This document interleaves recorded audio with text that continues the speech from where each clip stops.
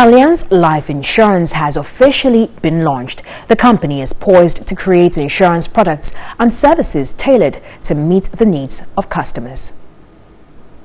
The Allianz Life Insurance has been operating in the non-life insurance sector in Ghana since the end of 2009. Chief Executive Officer of Allianz Africa, Conrad Vrolik, explained the company is 100% wholly owned subsidiary of Allianz Group and currently a leading financial service worldwide. Today we launched the Life Insurance Company.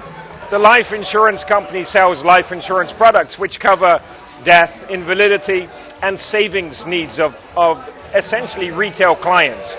So this is nothing to do with oil and gas. This is about very regular people that need insurance products to help them with these types of risks.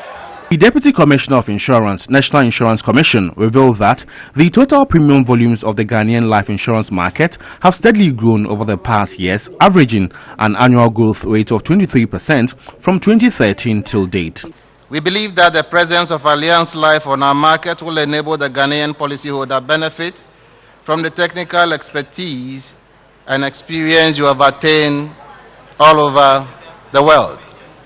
The Allianz brand is one of very high repute, and we are expectant of the sterling services provided by the group around the globe. However, the market is still largely untapped with a lot of room for growth in the provision of innovative products that are relevant and responsive to the needs of the low income in particular. Michael Ando disclosed that the Commission is implementing a host of measures to sanitize the insurance sector. Deputy Minister for Finance, Kweku Kwatin, disclosed that steps have been taken to create an enabling environment for the private sector to thrive.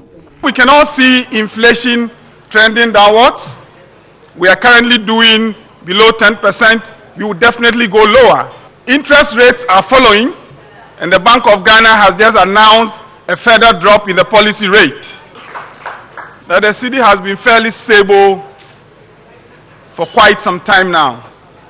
We will endeavor to keep this and to ensure that our partners in economic development have sufficient space and the right environment to do business.